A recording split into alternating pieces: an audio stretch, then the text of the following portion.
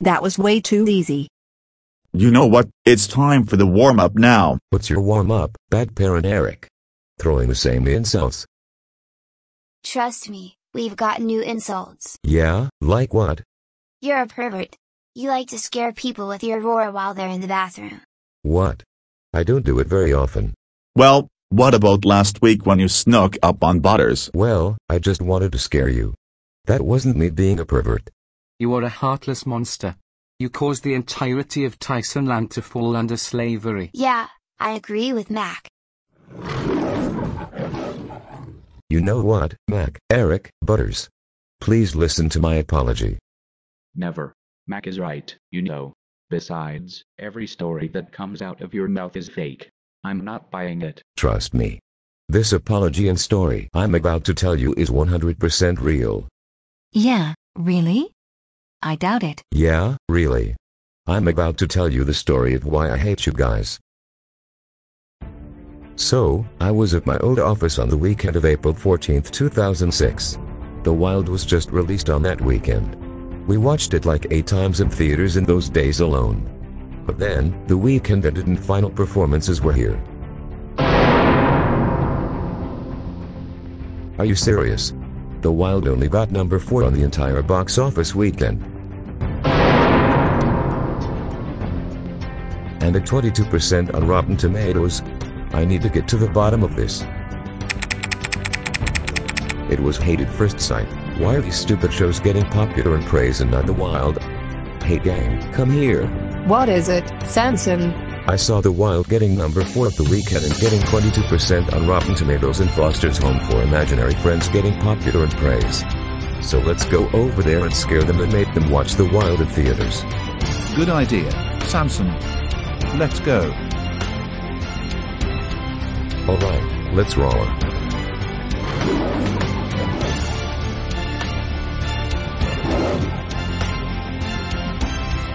How dare you try to steal my popularity? That's it. You need to watch The Wild in theaters. Then The Wild came out on DVD and you guys hated it. No, no, no. You didn't just throw that DVD in the garbage. And I've been watching you through my computer ever since. What? You've been watching us for the past 12.5 years? You creep. Oh, and David. I hate you back because you hate me. And you live right next to them now. That's not the reason to hate us. Apology denied. Please, you gotta understand us. There are people who like The Wild. The 19% on Rotten Tomatoes are the 19% of people who liked it. But still, 19% is still an F. Even the Chore got before she betrayed me and went for you, liked The Wild so much she made Wilditis 1.0. And then we dropped the gun and you made Wilditis 2.0 with it. Yep, that's right.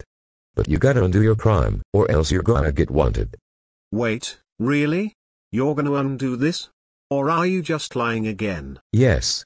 I am really gonna undo my crime and cure Wilditis 2.0 with you. I don't want to be known as the lion who ruined Tysonland. Oh, thank you, Samson. You really are a hero. You're welcome, fat guy French fry.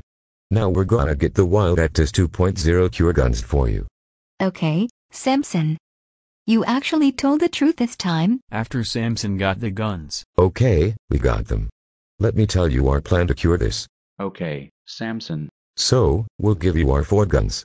You ride in your vehicle shooting your guns while me, Bridget, and Larry ride in the Samsung tank with the ammo replaced with the cure. Is that okay with you? Yes, that will be okay. Good. I'll see you soon. I hope we can also bring back Benny with this plan.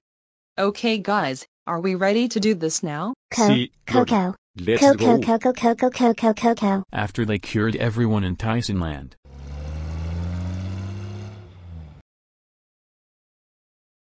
Samson, we have something to tell you. What? Thank you so much for helping us cure everyone in Tysonland. This place really needed it. You're welcome. Also, do I feel something? Actually, now that I think about it, I feel it too. Oh, Penny. Nigel. You're back. Samson, I swear I had the craziest dream last night that an 8-year-old pushed me into the acid. Sadly, that wasn't a dream. You got pushed there and came back to life. Thankfully that 8-year-old and his friends warmed up to us. Yeah, I can see it. I'm looking at them and they're not angry at us. Yes, I'm not mad at you anymore. In fact, would we want to be? Allies. Yes, of course. Thank you for believing my story for once. You're welcome, Samson. Anyways, we're leaving now. We already did our mission. And hey, Frankie. What is it, Wyson? Will it be okay if I ride Dot's bus home? Of course it will be okay to ride her bus home. Make sure she knows where home is. Of course I'll let her know, Frankie. Anyways, we're leaving now. Goodbye, Samson. Bye, David. Bye, Frankie. I hope you have a safe drive back.